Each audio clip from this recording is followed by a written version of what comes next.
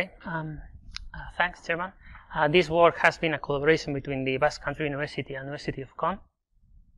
So, first of all, because I'm the only one who's talking about giant magneto-impedance, I'm going to give a brief explanation of GMI. GMI is a classical effect in which when we have a soft chromatic material and we apply AC current through it, we have a reduction of the effective cross sections, and that reduction depends on the frequency, the conductivity, and the permeability. So we can tune the impedance of the sample just by applying a magnetic field. This is a typical behavior of a sample with a transverse anisotropy, applying a magnetic field along perpendicularly to the anisotropy. And we have here that the sensitivity is here in this slope, and we have sensitivity about 10 ohms per Hz at low magnetic fields about 1 Hz, these typical ones. So for the materials that are used normally are the traditional materials, are amorphous ribbons, wires that are being rapidly quenched from the melt. So with those materials we have ratios about 800% and sensitivities of 500% per Hz and noise levels of about 1 picoteslas per root earth or even lower, depends on the material that we used.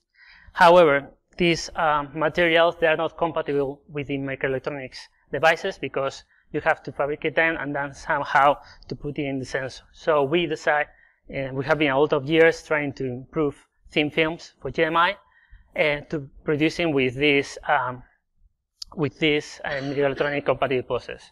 So first of all, we have done a lot of studies to improve what we call these sandwich structures, in where we have a conducting material surrounded by a non-conducting material surrounded by a magnetic material. And we apply these multilayer structures, and we have developed to obtain values about 250% of change of impedance and sensitivities up to 120% per Hz. We have also doing some studies to reduce the size. We want to compete with the flux magnetometers by reducing its size. So we have patterned different sizes with samples. This is the GMI. These are the electrical contacts, and we have performed this with small lengths of about half millimeter and widths of about 30 microns, 50 up to 100. And we have performed these samples in copper microstrip lines and copper waveguides. This is the area, the better one. The samples that we have used, however, and now we want to check which is the response of our sensor. So we now, in this work, we want to measure the noise. So for this work, we have prepared several samples in the microstrip lines, which are samples that are about 1 micron in thickness, and lengths that go from 0.5 millimeter to 2 millimeters length, and widths that go from 50 microns up to 130 microns. This typical behavior of impedance changes of about 160, even higher. And we have here that our sensor will work in this part where the sensitivity is maximum. And as we can see here, we represent here the maximum sensitivity as function of the length and the width of the samples.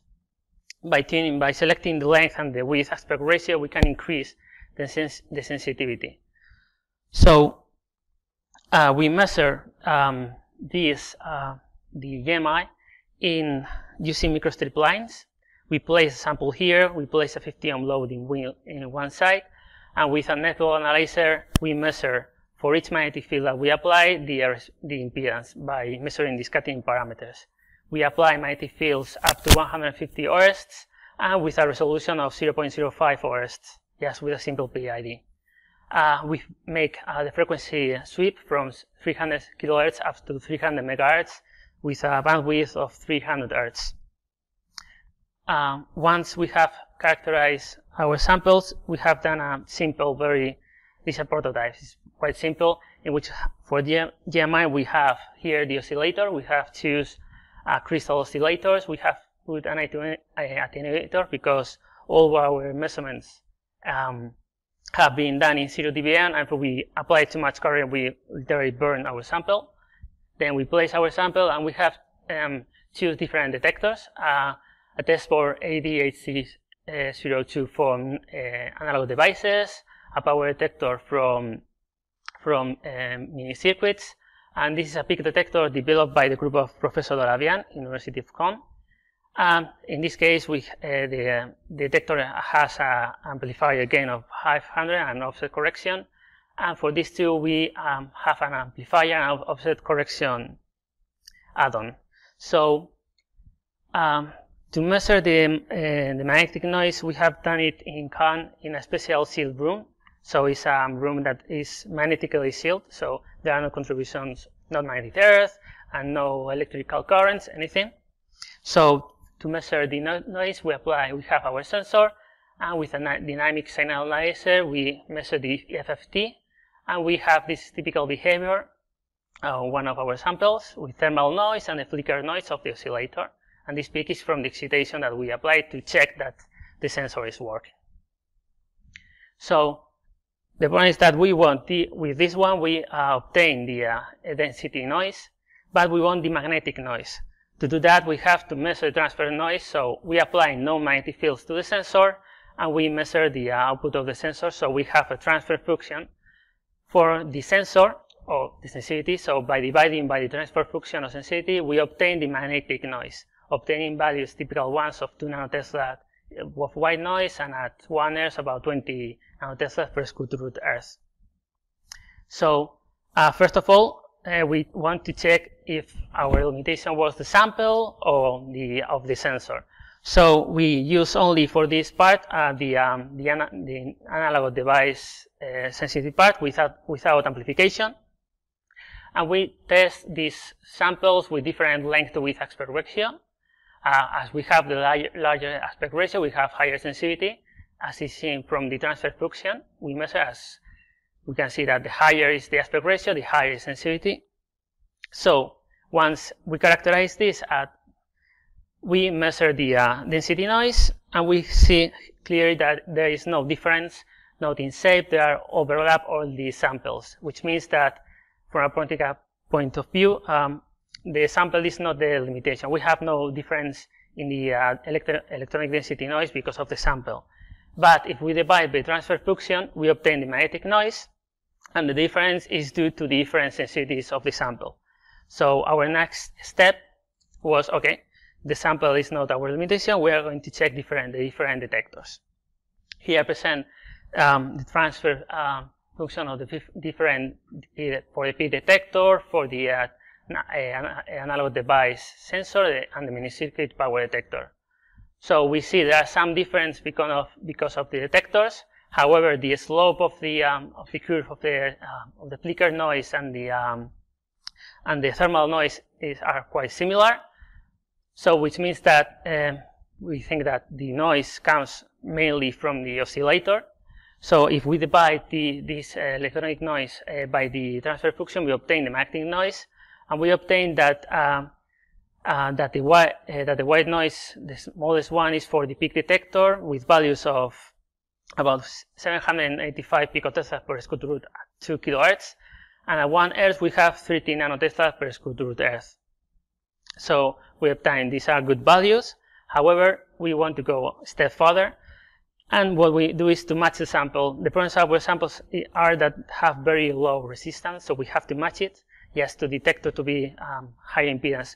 By matching just with a simple LC circuit, we can increase the transmission through the sample, and we can increase the transfer function just with this matching.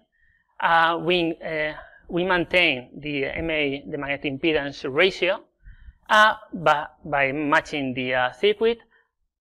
So we have increased by a factor of 100 the transfer function with the sample matched and unmatched. So here I present only the noise for the case of the power detector and the peak detector. The electronic noise, there is no difference with the sample matched and unmatched as expected, and the magnetic noise is a difference because we have increased the sensitivity. So That's why we have a difference in the magnetic noise. And for the P detector, the same. We decrease the magnetic noise just by the increase of the transfer function.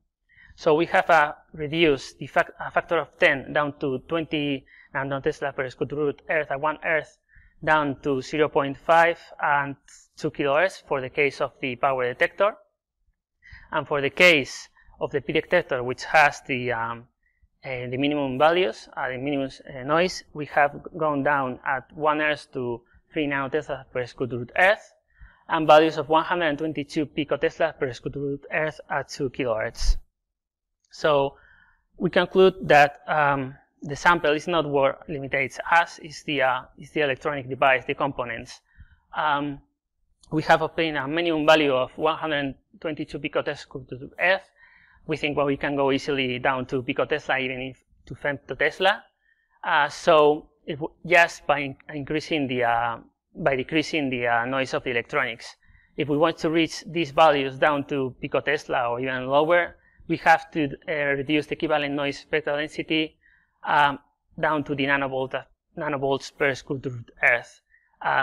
This is what we are working right now, but we hope that in a few years we can go even to the femtotesla per square root Earth. And these are very competitive with magnetometers because we have same sensitivities with sizes much smaller and with techniques compatible with the microelectronics techniques. And with this I finish.